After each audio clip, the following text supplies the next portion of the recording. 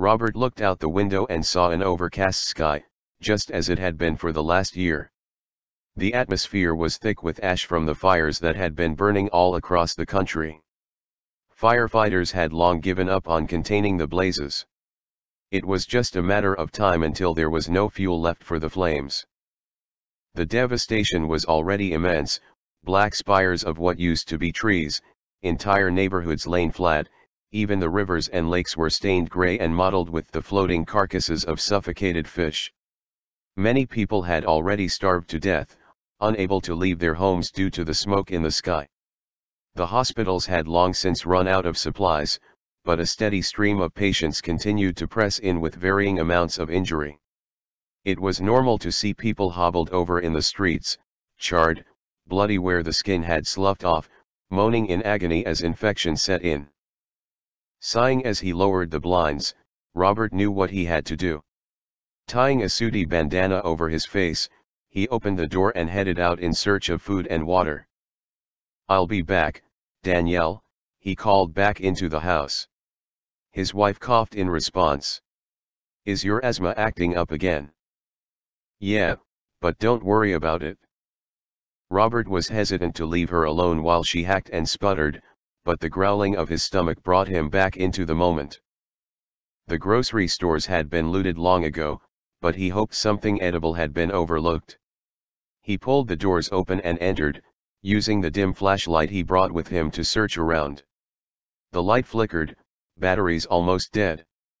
Robert only had a few uses in it before it would never turn on again. Sauntering through the empty aisles, Robert started to lose hope of finding anything useful when he suddenly noticed something glinting on the floor. Picking it up, he read the label, "Cat food." He ripped the paper off the can, not wanting to admit to himself what he was willing to do in desperation. He continued his scavenger hunt to no avail before returning home. He wondered how Nicole was faring on the coast.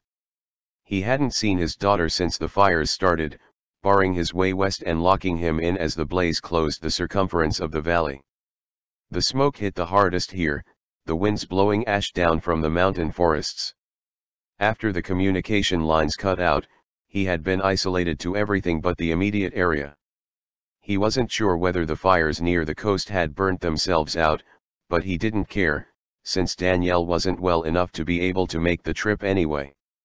He stared at the heart-shaped locket around his neck, the last present he had received from Nicole before all hell broke loose. Inside it was a picture, in fuzzy black and white, the outline of a face barely distinguishable in the dark background. The baby was probably a few months old by now. He wondered if he'd ever get to meet the little boy or girl, hold his grandchild in his arms, read them stories at bedtime. He imagined it with fondness, hoping one day his dream would come true.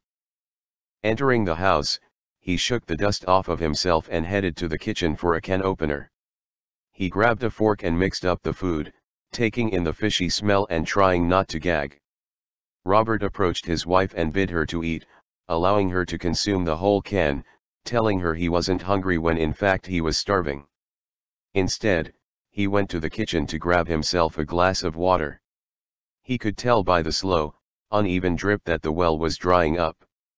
He clutched at the locket again, realizing that this was the end.